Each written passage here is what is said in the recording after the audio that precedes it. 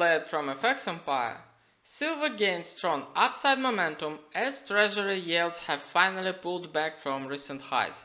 Currently, silver is trying to settle above the resistance at 25.85. If silver manages to settle above this level, it will move towards the next resistance at the 50 EMA at 26.30. A move above this level will open the way to the test of the resistance at the 20 EMA at 26.45, which is followed by the next resistance level at 26.70. On the support side, a move below 25.85 will push silver towards the support at 25.55. If silver declines below this level, it will head towards the next support at 25.20, which is followed by the support near the recent lows at $25. Have a nice day and good luck!